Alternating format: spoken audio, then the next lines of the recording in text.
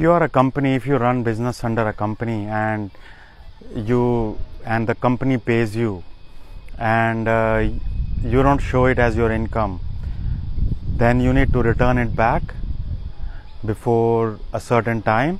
If you do not return that money to the company and you do not show it as an income, then it will be treated as a dividend income in the shareholders, for the shareholders. So not for director, it will be treated as a shareholders income as a dividend, and the company is going to pay tax on that. So make sure, do not do it. It will be treated as a deemed dividend. So make sure if you are returning, if you receive money from a company, either you pay it back or declare it as your own personal income. Thanks for seeing this video, and please share this video if possible.